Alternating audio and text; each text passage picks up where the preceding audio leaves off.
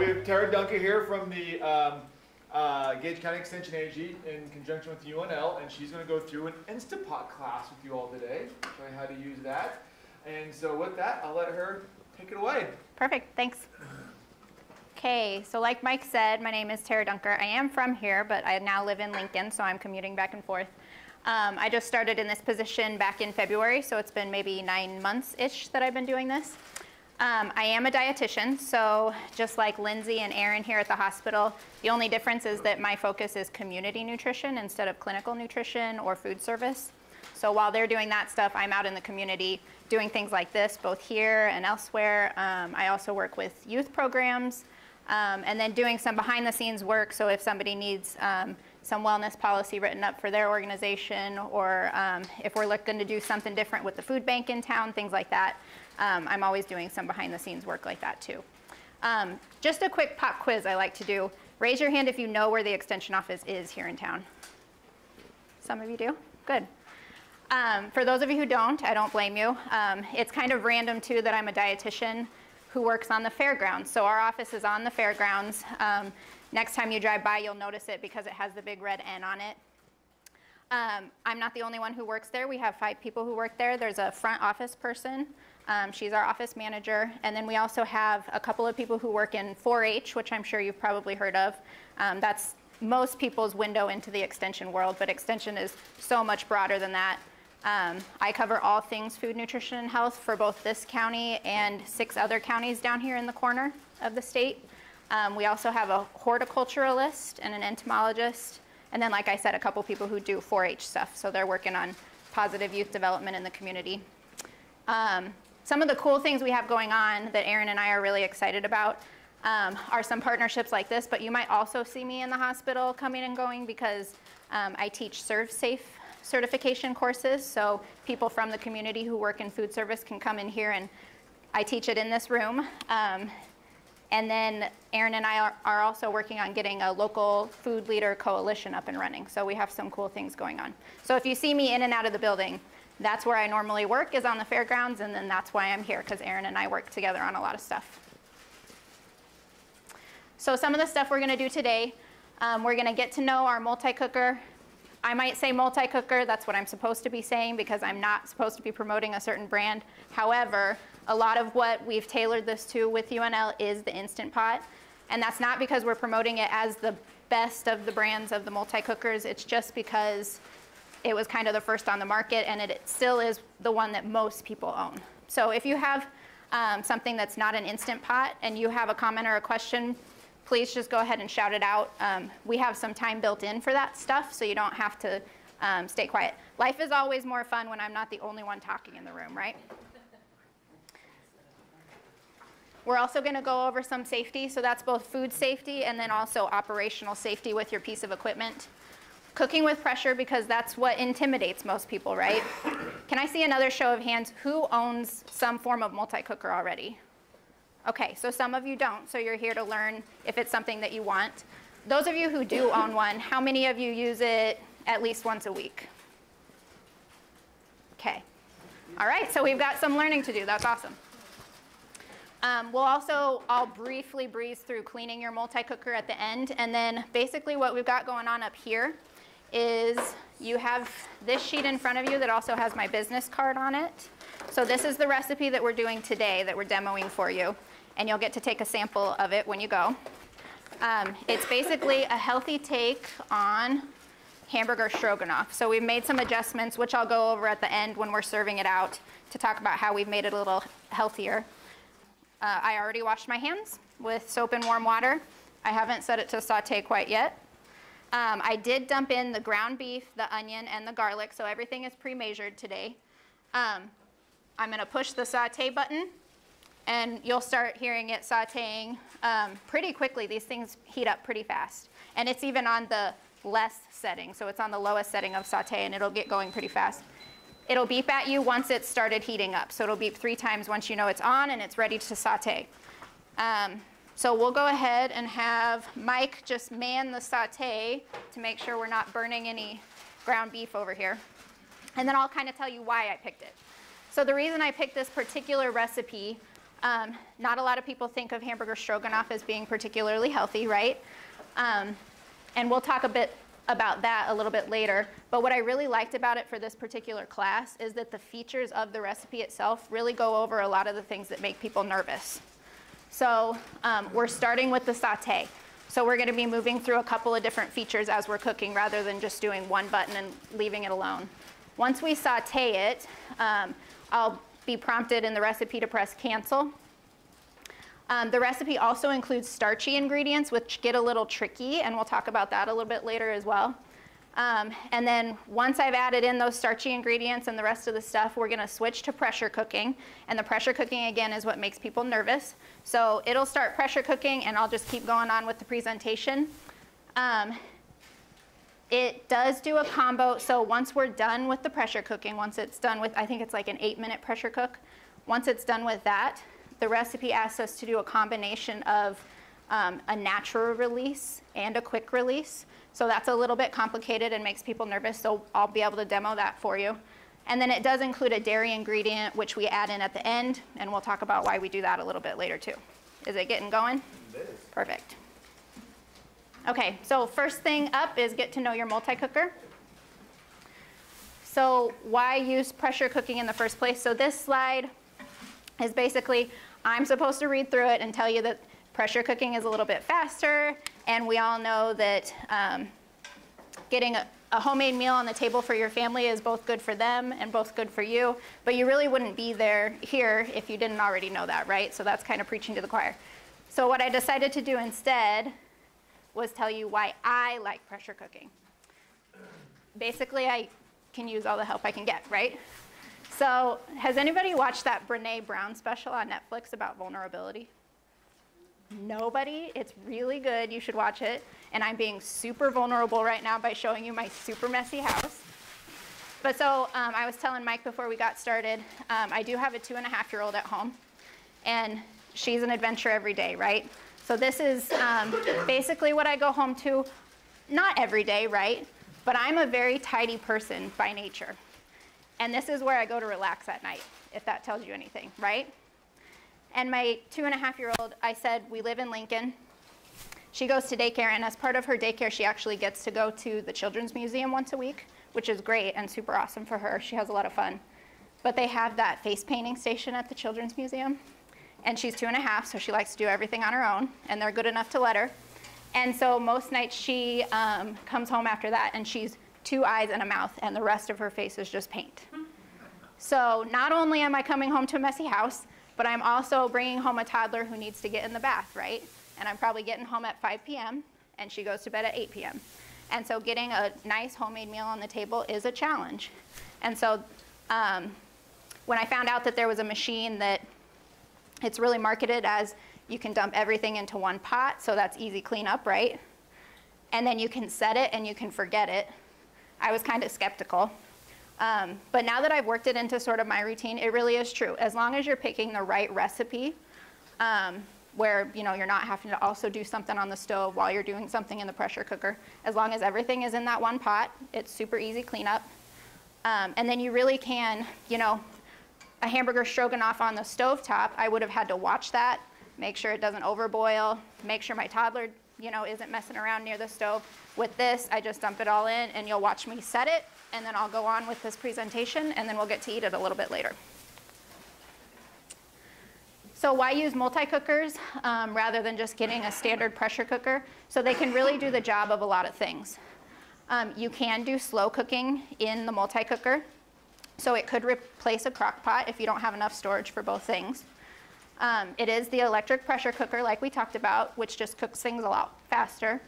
If you eat a lot of rice, it's a great rice cooker. And I think actually, I don't think I'm speaking out of turn. I think Aaron told me one time that they cook their rice for this facility in a pressure or in a multi-cooker.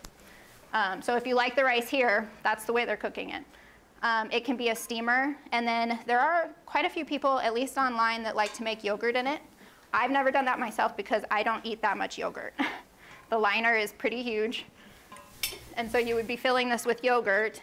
And since it's not packaged in a sealed package with whatever preservatives they use in facilities, you would want to eat that within a few days, right?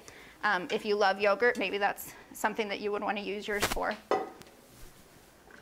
And then it does have the saute feature, so again, you can do everything in one pot if you want to. And then there's a warming feature too. So if you're wanting to cook dinner earlier in the night, but you're not, your spouse isn't gonna get home for another hour, you could keep it on keep warm, and it would be kept at a safe temperature for you to eat later.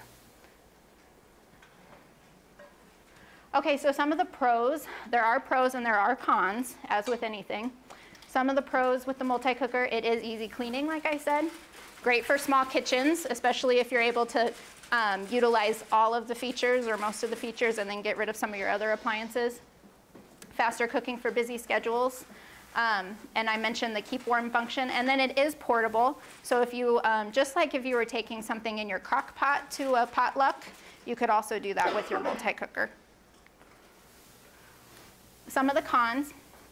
So there are lots of buttons and programs. That's probably what's intimidating to most people at first. I know even when I unboxed it for the first time at home, this was probably a year ago, I was super intimidated.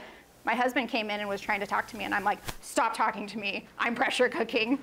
I was super nervous, but everything went well, and it turned out fine. And now it's not such a big deal, right? It is fast, but the name is a little bit deceiving because it's not instant, and we'll talk a little bit more about that later. One thing to be aware of is that it definitely is not for all foods. And like it says on the PowerPoint, this is especially true for anything that you're wanting a crust or browning, or meats that are already tender. If you're cooking it under pressure, you're probably gonna have a tough meat by the end of it because you're overcooking it. So why learn the hard way when I'm here for you, right? So I'll tell you one of my little, it was an epic fail, really. So I had gotten going using the multi-cooker kind of regularly. Right now I'm kind of in an ebb with my ebbing and flowing. I haven't been using it a lot lately, and it's made dinner a little more difficult, right? But this was back when I was really flowing with the whole thing, and I was using it a few nights a week. And I had found a lot of great recipes, and I really hadn't had a fail yet. And then just a little bit of background on me. I really like beef enchilada casserole. I grew up on it, and now I make it for my family. It's kind of in my regular rotation. So the way I make it at home is I brown everything on the stovetop, and then I fill my tortilla shells, I roll them up, I put them in like a 9x13 pan, put a bunch of enchilada sauce on top, and then some nice cheese, and then you bake it in the oven. And you get this really awesome, like somehow the top is both crispy and gooey, and it's just delicious, right? So I'm in this phase of really using my multi-cooker a lot, and I happen across this beef enchilada recipe for the Instant Pot. And I should have followed my better instincts because I'm like, that can't possibly, there's no way that you're gonna get a good beef enchilada casserole out of an Instant Pot. But I didn't follow my instincts. And so what it called for, here's your liner, and we'll talk about the parts a little bit more later. But what it called for was, it said, go ahead and put your trivet inside your liner, and then put a cup of water in the bottom, because you need water to cook with steam, right?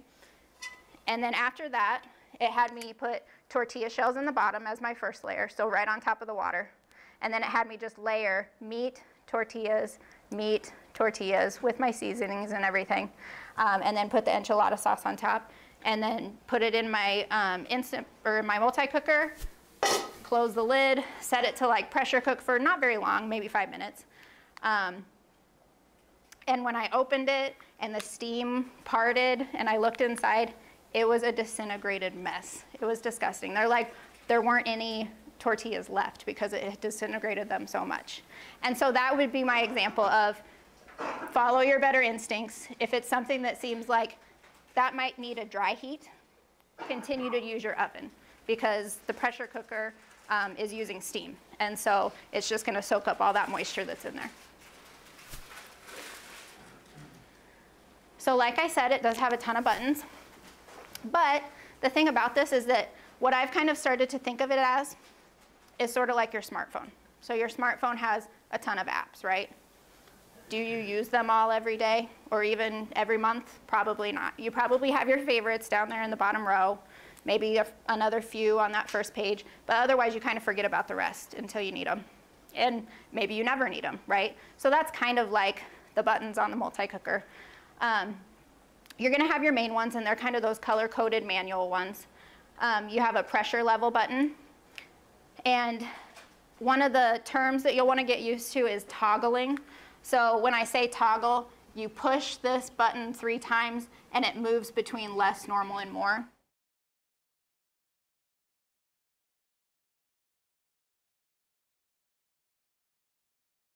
And what's kind of irritating is that you have to learn a whole new lingo to use the pressure cooker, because less, normal, and more is basically low, medium, high. But for some reason, they've termed it less, normal, more. But as soon as you know that, it makes it a whole lot easier.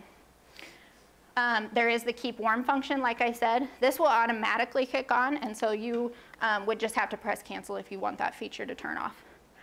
There is the delay start. One thing to know about delay start is that it's been a while since I've read the owner's manual, but I think they allow you to delay start for something like 4 hours.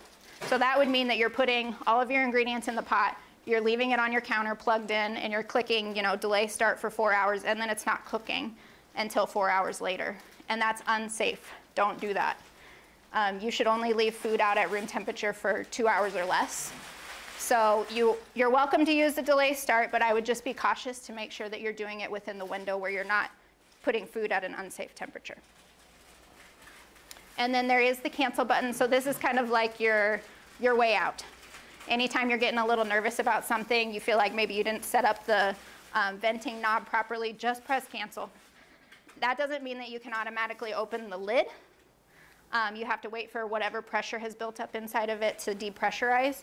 But canceling will make sure that all of the heating features are turned off. Like I said, there are manual buttons. So the plus and minus on any of these machines, so this is a Crock-Pot brand, the plus and minus, some of them have dials as well, but they adjust the cooking time, not the temperature. The temperature is always going to be that less, normal, more thing that I talked about, and you'll toggle to get there. And then, yeah, so then there's also, I think I already said that, pressure level I talked about. So then there's a pressure cook button. So you would push the pressure cook button, and then you'd go back to that level button, and you can toggle to determine how high you want your pressure, and your recipe will determine that for you. All right, so most multi-cookers do have preset programs. So those would be these ones along the side here, and then like your yogurt button. Again, it's kind of like your smartphone. You might be somebody who uses the soup feature a lot, but somebody else, I don't use the soup feature ever. I just use the manual feature. So you'll kind of just figure out what works for you. And then reading your owner's manual or your user's manual is obviously always a good idea. I read it from start to finish when I first got mine, and it's a pretty easy read once you know the language. So being in this class is really helpful so that it doesn't feel intimidating when you're reading your owner's manual for the first time. Okay, so let's say, I'm going to stand over here for a little bit. So, is it doing good? Yep, it's pretty much done. Okay, so we're going to pause so that we can dump everything else in. All right, so go back to your recipe. So we've got the beef, the onion, and the garlic in there. We've sauteed it until brown. Nobody had to touch raw protein, so we don't need to wash our hands again. Once it's browned, it tells me to stir in flour. I've already measured it.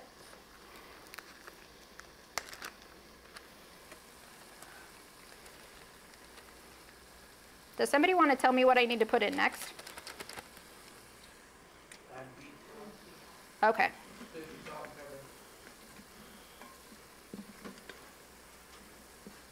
All right, so we've got the flour stirred in. That's a thickening agent, right? Make sure we don't have a watery product at the end. I've already measured out my beef broth here. It's 2 cups.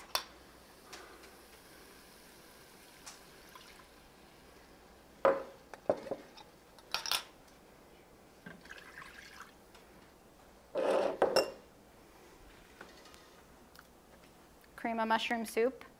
And you'll notice on the recipe when you look at the ingredients list, we're using low sodium options and the lean options for like the ground beef. So keeping that saturated fat content down as well.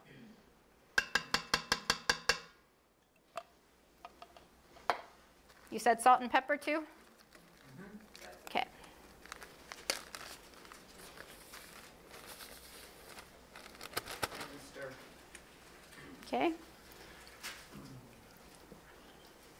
I'll go ahead and press that cancel button.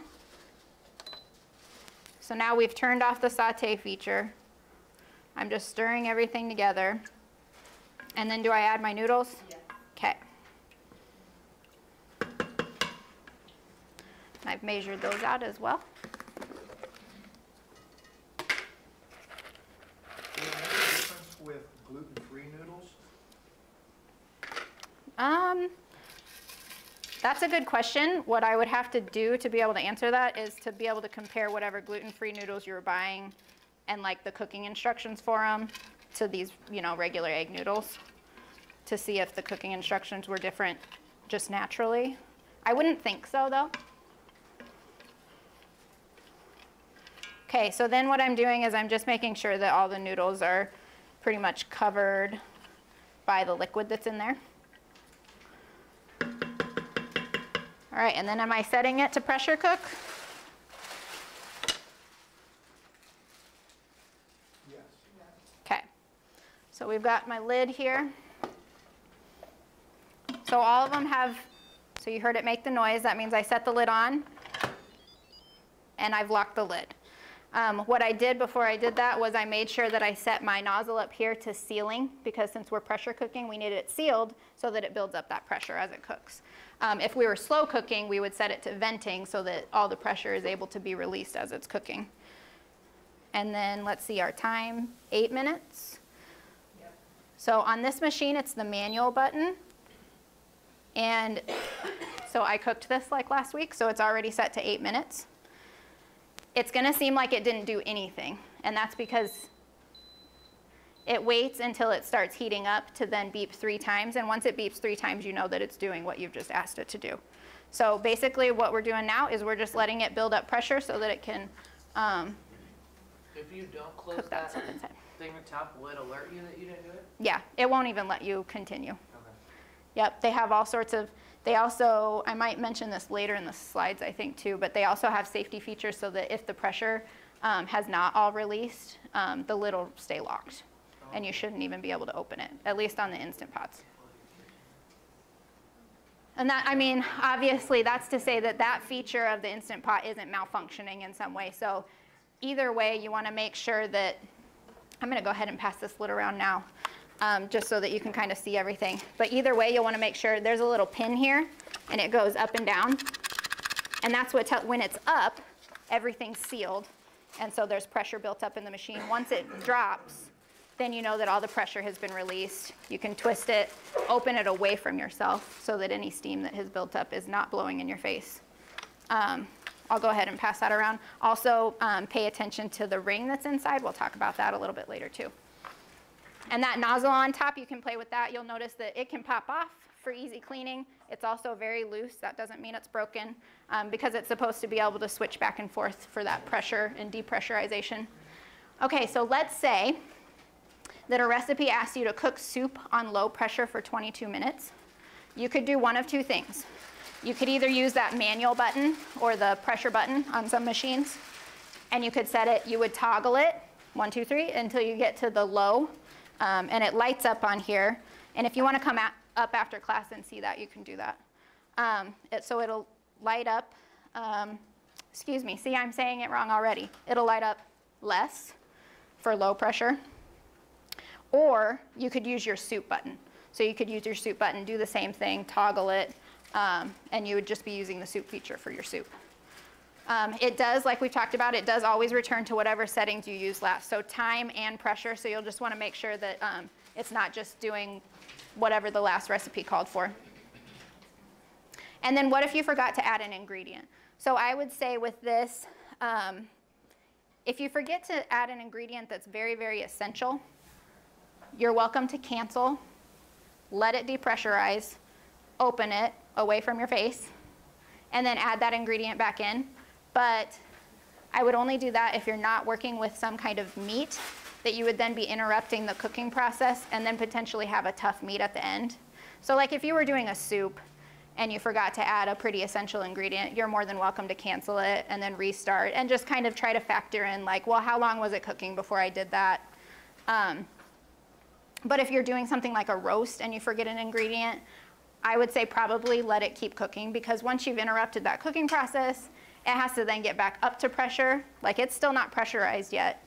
It'll start counting down once it is pressurized.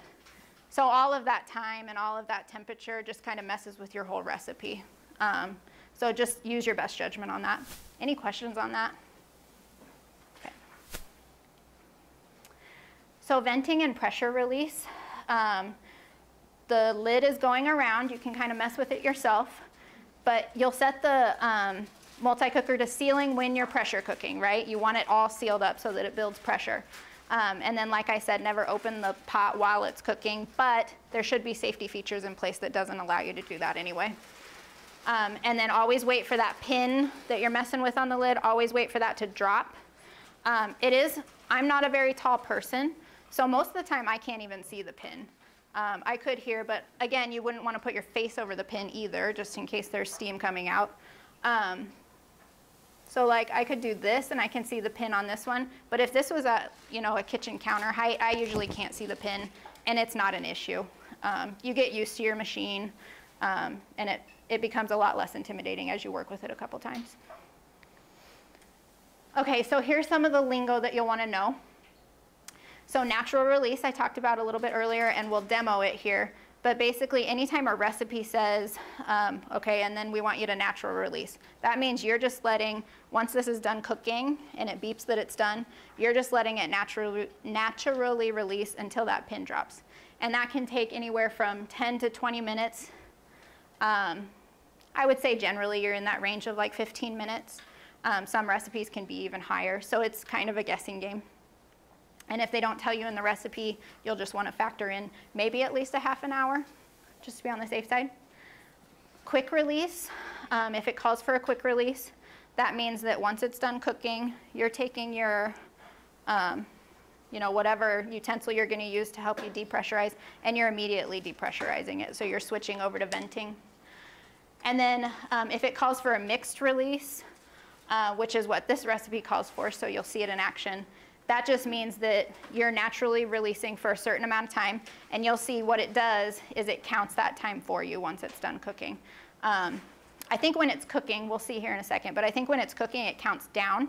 So it'll count down from 8 for us, and then once it switches over, because it's not cooking anymore, it'll start counting up. So if you have something that needs 10 minutes of natural release, it'll count up to 10 for you during that time. It doesn't beep at you because you haven't set a timer on it or anything. You'll just have to pay attention, and then once it's done that for whatever time it tells you, then you quick release it. Can you hear it bubbling? It's starting to build up pressure up here. So, yeah. So there are rings on most of these machines. Some brands don't have rings.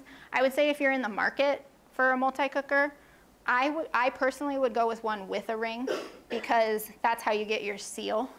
So if your ring is starting to fail, you can replace that easy enough and cheap enough, right? But if your whole lid is starting to fail and you don't have a ring to replace, you would have to then replace that whole lid, which would get a lot more expensive. They do recommend, so I only use one ring with my machine, but that's because I really don't cook sweet stuff in there.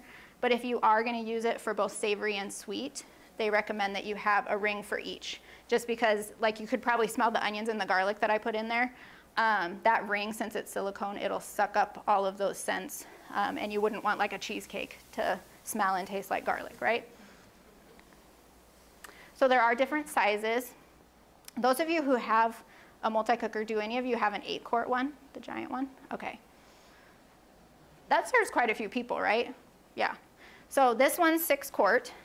And it comfortably serves my husband and myself, and my daughter eats like almost nothing. It comfortably serves the 2 of us, and then we always have leftovers for like a couple of days, if that tells you anything. And that's when we're putting in something like those pasta dishes that I gave you recipes for. There is a 3-quart one. It's very tiny. It's very cute, but you can't fit much in it. There are accessories that come with all of them. This one in particular just came with these 3 things, and then that trivet that I showed you earlier. Make sure I don't lose my mic again. I think most of them come with pretty simple accessories like that. So if you're wanting to do anything a little bit fancier, you're probably going to have to buy or use your own accessories. Basically, just know that as long as it's silicone or metal, so as long as it could go in the oven, you can use it in your multi-cooker.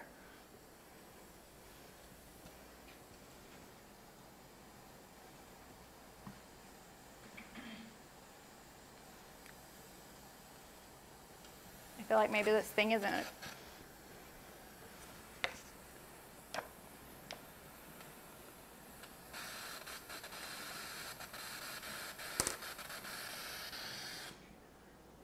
There we go. It was just sputtering a little bit. See, that's the kind of stuff that makes a person nervous, but it all works out fine, right? Some of this stuff, so we have like a springform pan, so if you are gonna make a cheesecake in there, that might be something that you want. Some of these things, eggs can turn out really good in your multi-cooker. So certain egg molds or trivets that can hold eggs and you can hard boil in there would be good. A steaming bucket. Okay, so now we're gonna go over a little bit of safety. I'm just gonna go ahead and read these rules. There's 10 of them that we've come up with. Some of them are related to actual food safety, and then some of them are just the safety for your machine. So do not leave the house when using for the first time to ensure proper functioning. That's kind of a given, right? Probably why we put it at number 1. Never deep fry in the multi-cooker. So some people I have heard do this. The reason it's not recommended is because you would be filling your liner with oil of some sort, right? You would be putting your liner in there, and then there's no lid to keep anything from splattering out. And so what could happen is that oil could then get in behind and into the heating element, which is not dishwasher safe. And so if you're not then getting it clean, that would be a fire hazard because you have some sort of food remnants in your actual machine. So number 3, before venting, make sure that the valve is not directly under cabinets, lights, and that you're out of the way. Sometimes that's easier said than done because I don't know if you can see, but the cord is not long. So if you aren't able to move it away from, say, cabinets or lights in your kitchen, which I'm not able to do, what I do at home is if you just take like a really light tea towel and you put it over the top, and then you can still use once the tea towel is over there, you can still use a utensil to move it to venting. Then it kind of disperses that steam a little bit, so it's not blowing directly on anything. Number 4, release pressure valve with a mitt, spoon, or spatula. Delayed cooking we talked about. Don't do it for more than 2 hours. Don't use the multi-cooker for pressure canning. So there are people who do this, and you might get one and it says in your user manual that you can pressure can, and it might even give you really great ideas for canning. But the reason we say this is because in order for something to be deemed safe, it needs to be tested for food safety by the USDA, and none of these machines have been. So it's not recommended to can. Keeping your food safe, wash all your produce before cooking. However, it's not recommended anymore that we wash protein. The reason for this is because when you're washing any sort of protein, you're just spreading germs all over your kitchen. So the protein is fine. You don't need to wash your chicken. Got it? And then do not cross-contaminate. So this would mean if you're working, like when I was working with the ground beef earlier, I was making sure that I wasn't touching or working with the ground beef and then working with a food that would be ready to eat. So like if I was making a salad with this, I wouldn't be messing with the ground beef and then messing with the salad without first washing my hands and washing any utensils that I'm using. Again, that's just to prevent spreading of germs. You work in a hospital, right? You know all of this. Cook foods until they reach the correct internal temperature. So this is where I give a little plug for checking your meat temperatures. Even when you're at home, I'll be the first to admit I teach food safety, and I'm not always great about doing this because we get busy, we get distracted, right? But it is recommended to be safe to make sure that you're checking the temperature of your meat at home. So basically you'd stick this in, there's a little dot on there that's about 2 inches up. You stick it in the thickest part of your meat. Or if you're doing a breast, you could stick it in the side. And we'll talk about the temps here in a second. So I'll pass this around and you can kind of just see. It's super simple and cheap. It's good to have on hand, especially if you're cooking for a large crowd for the holidays or something, just to make sure everything's safe. And then make sure that anything that you've prepared, like I talked about with that yogurt, we're not vacuum sealing this stuff. We're not adding preservatives to keep it fresh longer. So you would need to toss it within 3 to 4 days. Okay, so those food temperatures. So you've probably heard this one time or another, but it's easy to forget. Steaks, roasts, fish, or pork should reach an internal temperature of 145. Ground beef and eggs, that would be when you're working with whole eggs. So that wouldn't be something where you're like baking with eggs and you're making cookies, right? That's 160 degrees. And then chicken and other poultry is 165. Okay, so cooking with pressure. It does cook faster than a slow cooker, an oven, or a stovetop, but like I said earlier, it's definitely not instant. So it does take, like you witnessed, it takes 10 to 15 minutes to get to pressure. Right now you can see, so we started at 8 and it's counting down, so we're at 4. You do need to factor in, if the recipe calls for a natural release like we talked about, you need to factor that time in. So has anybody looked up recipes online and seen like, oh, this is a 3-minute recipe? Yeah, they're not 3 minutes, are they? Okay, so a 3-minute recipe, the math that you'll have to do is you have to factor in that it takes about 10 to 15 minutes, like I said, to get to pressure. So your time doesn't start till you're at pressure. So then it'll count down from 3 minutes. And then if that recipe were to call for some form of natural release, let's say the recipe calls for 25 minutes of natural release, you have to factor that in. So that's 38 minutes of cook time, not including your prep time. So not instant, but let's say this recipe, doing it in the oven would take an hour and a half. So it is faster, but it's not instant. So cooking liquid, it cooks with steam, so you need to make sure there's liquid in there. The recommendation is at least 1 cup of liquid. It doesn't have to be water. I use broth today, as long as it's a thin liquid, so sauces, broths, stocks, things like that. I am going to pass around the liner because I did want you to see every machine has a max fill line, and you just want to make sure that you're not filling over that max fill line. Is that just liquid or liquid and solid? That would be everything that you're putting in it. Yep. And the one thing you want to keep in mind, so this recipe doesn't really have anything like that in there. But let's say you're making something and you have a bunch of like stewed tomatoes in there or something, and that's releasing even more water as it cooks. So you want to keep that in mind. So maybe if you're cooking with something that releases a lot of water or soaks up a lot of water like beans and expands, you wouldn't want to fill directly to the max fill line. You would want to leave a little bit of space for that expansion. Okay, so this is an interesting thing. So when you're pressure cooking, it doesn't cook by volume. It cooks by surface area. So let's say you have a 3-pound roast that you're wanting to cook, and the recipe that you found says that you need to cook this roast for 70 minutes on low pressure, but you want it to cook faster. You could cut that into 3 1-pound pieces and then divide that 70 minutes by 3, and you would be cooking for what, a little over 20 minutes instead. Make sense? A little weird, but it's kind of nice, right? And then we'll show this later. We've got our Greek yogurt. Add your dairy at the end, because when you're pressure cooking, dairy can curdle.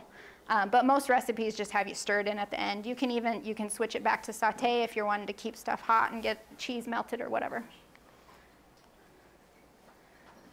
You might not have noticed because I did it while people were still filing in, but what I like to do, even when it seems, I was doing ground beef, and usually you don't have to worry about ground beef sticking because it has enough of a fat content, but even when I'm doing that, I go ahead and spray the inside of the liner, because what you don't want is you don't want to saute, get it set to pressure, get everything sealed up, and then have a burn message display, and it won't do anything for you until you scrape everything out of there and make sure it's good and clean so that it's not giving you the burn message. So just insurance policy, right? Spray it. And I have never had a problem with it. We talked about how it is great for tough cuts of meat, but you might want to stay away from doing already tender meats in there. Okay, so it's done cooking. The recipe calls for a 5-minute natural release. So we'll see here in a second, if I do nothing to it, it'll start counting up. to 5 minutes, and then I'll know when to quick release it. And then like we talked about, you're not going to get a crust or caramelization. So if that's something that you want, just use your oven. Okay, and then we'll go over cleaning real quick. So cleaning the lid, where did my lid go? Thank you. So the lid, I do have a colleague who, she puts this in her dishwasher. It recommends just doing the ring and the liner in the dishwasher, but there aren't any electrical features in the lid, so it's kind of up to you. I would just wonder about having the plastic break down a little too soon. What I generally do, mostly speaking, the lid doesn't get too terribly dirty every time. So as long as you're rinsing it off and making sure that it's free of debris, you should be fine. If you are, I think that's on the next slide, so I won't repeat myself over and over. For the most part with the lid, you can use a foam brush or an unused toothbrush to get into kind of all those little crevices if you're needing to. With the liner, it is also dishwasher safe. I passed that around too, didn't I? I have too much stuff to keep track of. So this is also dishwasher safe. And then cleaning the valve and the shield. So here's your, okay, so here's your valve, and it does pop off. You can clean in there and you can pop it back on. Your shield is this thing on the underside with those 3 holes in the bottom. The slide up here says that you can screw this off and remove it to clean it. This one does not. I've tried every way that I can think of. So this model must not have a removable anti-block shield. So basically what I would do is I would just make sure that I'm spraying it out really good, or using, you know, if you have kids and you have one of those really small little bottle brushes, you could use that in there.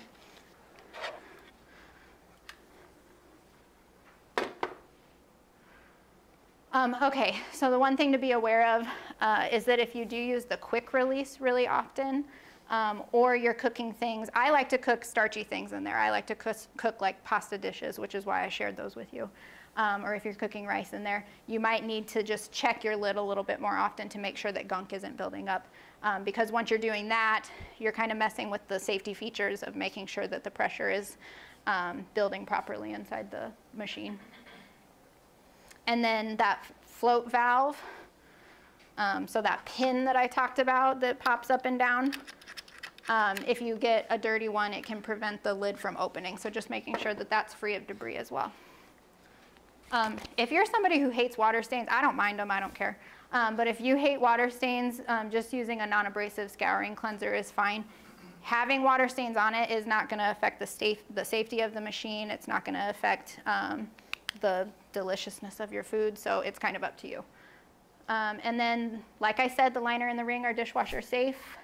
And then you're just going to want to make sure that before you use your lid again, after removing this ring, that you're just making sure that you're replacing it properly, because that's how it makes a seal. Okay, and then I say we get to eat. We just have 1 more minute and I quick release it, so this worked out really well. This is my first time. Okay, so the way that this class is generally structured is I go through the slides, and then people are able to bring in their own multi-cookers, and I have, you know, it would be a room bigger than this, but I have maybe 4 or 5 multi-cookers around the room, and we have multiple recipes, some of them sweet, some of them savory, kind of just running the gamut to show you examples of everything. And so then everybody would disperse and dump things into their pot and visit and then taste it afterwards. And so this is my very first time doing it simultaneously and demoing it. So can I have a round of applause that it worked out? So what we'll do then is once it hits, you know what, I'm just going to do it right now. So let's say that this reads 5.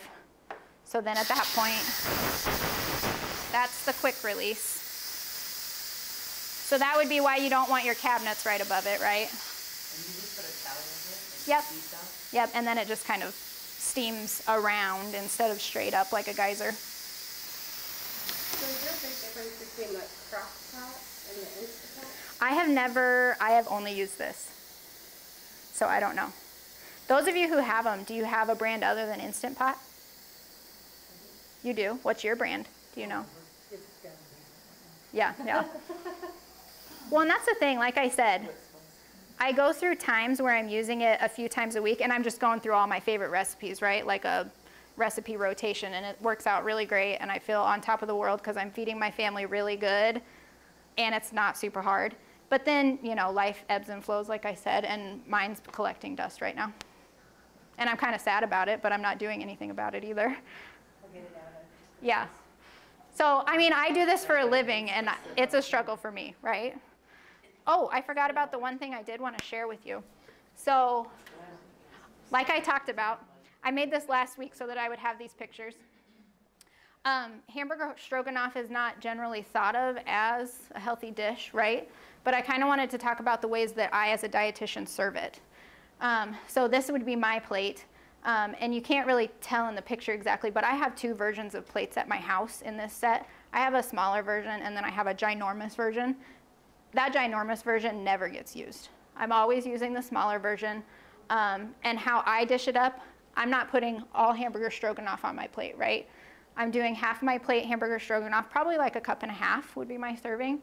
And then the rest of it, I'm dumping salad out of a bag. I'm dumping baby carrots out of a bag. I probably washed and cut those cucumbers the day before, so super easy. And I can feel super good about what I fed my family because I know that the recipe has those tweaks that you're looking for. So you're using 93% lean ground beef. You're using whole grain noodles, and then low sodium, low fat options for all the rest of your ingredients. And then I gave an example here of how I would serve it to my toddler. So again, I'm not serving my toddler only hamburger stroganoff. She has some low-fat cottage cheese on the side, and then half of her plate is vegetables. So the goal is to make half your plate vegetables or fruit, but I'm generally not eating fruit at the end of the day. So that's my contact information. We can go ahead and open it up.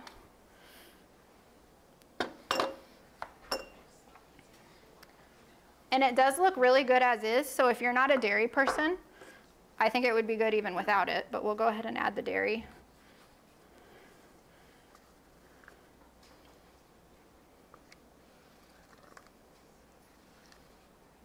And none of you are probably hungry.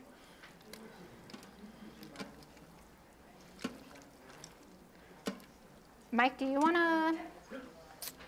I have bowls and forks up here. And we can just dish up and hand out samples.